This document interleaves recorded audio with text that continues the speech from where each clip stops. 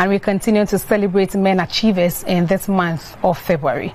Now, refusing to let his physical disabilities to hold him back, Francis Atia, born with hearing impairment, decided to set up a business upon completion of a course in carpentry at Bechem Technical Institute for the Deaf. However, stepping into the real world, he veered from carpentry and took to fruit business with the reason that the turnover could be higher due to hot demand for the item. The Bolga indigene has stuck to the fruit business for the past 8 years. He shares a story in our segment on these men in the informal sector. Francis Atia, a fruit seller born deaf. Coming from a family of 5, Atia is the only child who has such a condition.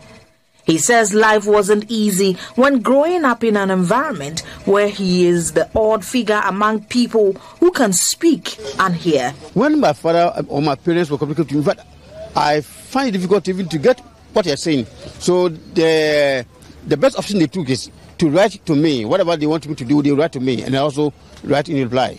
He says after senior high school at Bechem Technical Institute School for the Deaf, he decided to set up his own business since he has no passion for the carpentry, ironically the course he pursued in school. He has been at it for the past 8 years.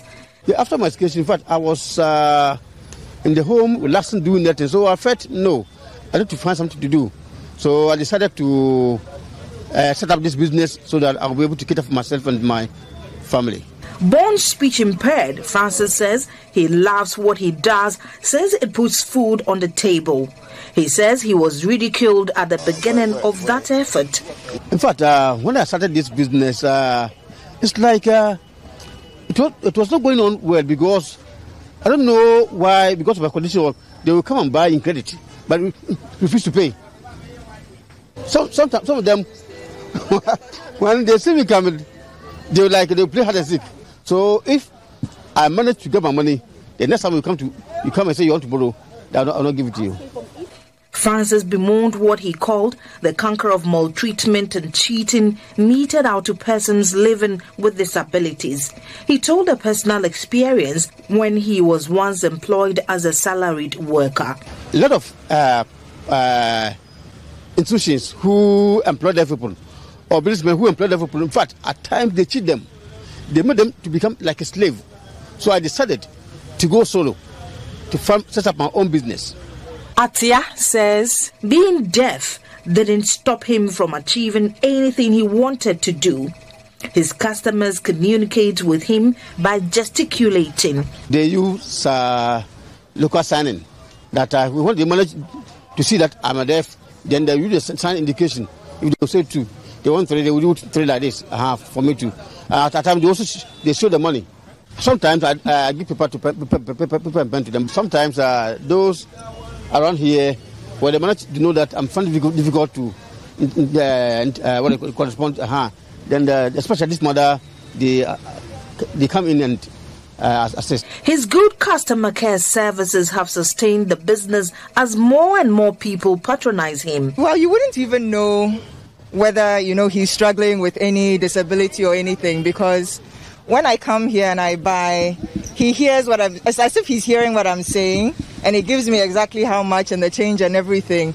Even with the mask on, you can see that he really does know his business. When you are buying from him with a sign language, he will tell you whether it is expensive or not. Always, like on you entertaining me. He always entertains me, so I always buy from him. Wasabi as a 1 cedi damage to Amiesi. There's a 2 cedis Amiesi children say, be I'm buying 2 cedis. And always me feel say, my ban in Chamata, one in chain. You need pound person, the customers, no need. He always wants to satisfy his customers. Make sure to be baby at the amount. So I had one edge amount. Auntie Stella Amekuji has been offering helping hand to Francis when he finds it difficult communicating with customers.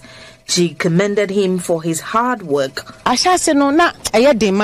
It wasn't easy from the beginning because he was finding it difficult to communicate with customers. That is why I'm always around to help him.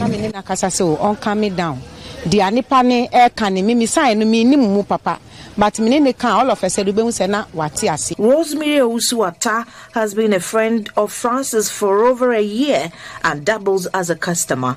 She has the passion for sign language, and this has enabled her to pick few lessons from Francis. Since I showed interest in learning the sign language, he's been very receptive. Anytime I get here, he smiles. Oh, my friend has come.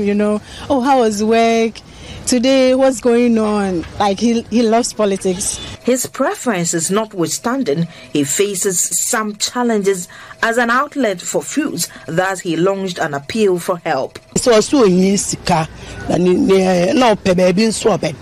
He needs money and a better accommodation.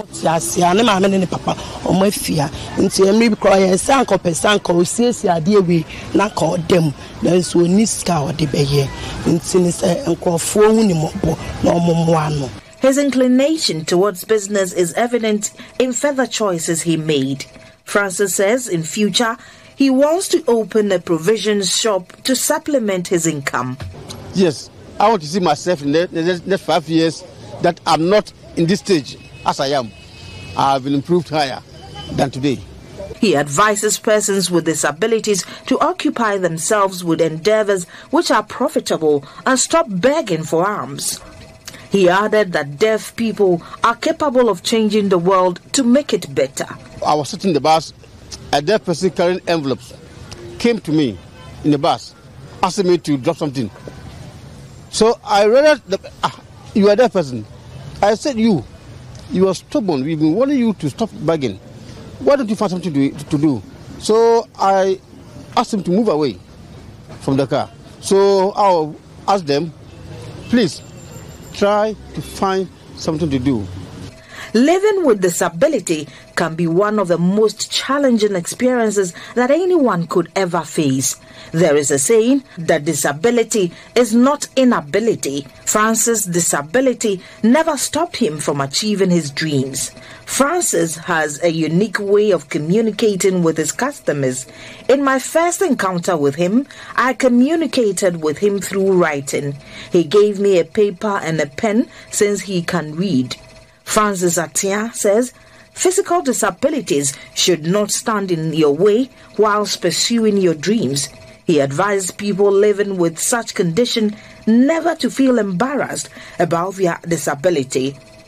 He admonishes them to be proud of themselves and their achievements since they are also unique.